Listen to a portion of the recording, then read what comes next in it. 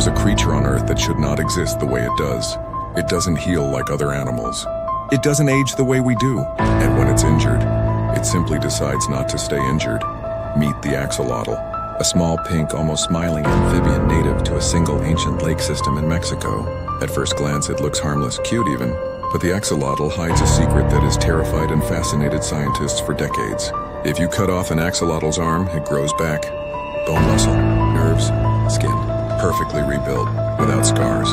Lose a leg, it regenerates. Damage its spinal cord, it repairs itself. Destroy part of its heart or brain, it grows it back, not partially, not imperfectly, exactly as it was before. And here's where it gets unsettling. The axolotl never fully grows up. Most animals undergo metamorphosis. Tadpole to frog, larva to adult. The axolotl refuses. It stays permanently juvenile, keeping its external gills and larval form for its entire life.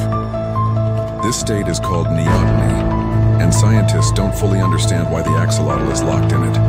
But that state may be the reason it can regenerate almost indefinitely. In laboratory experiments, axolotls have regenerated the same limb over and over again, with no loss of function, no mutations, no cancer. That's another impossibility. Rapid cell growth in humans causes tumors. In axolotls, it doesn't. Their cells somehow know exactly when to stop, as if they're following instruction, written somewhere deeper than DNA. And that's not speculation.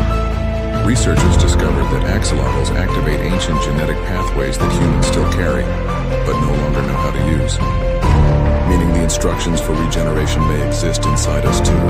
We just can't access them.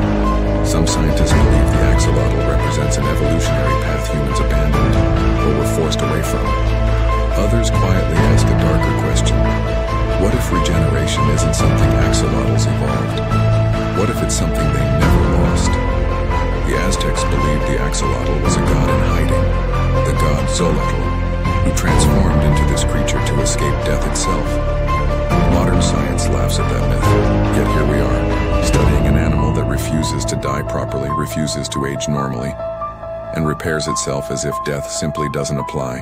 Today, the axolotl is critically endangered in the wild, a creature with the power to rewrite biology, disappearing quietly, and maybe that's the most unsettling part. Because if nature once perfected regeneration, and then erased it almost everywhere else, what happened? And why did the axolotl survive?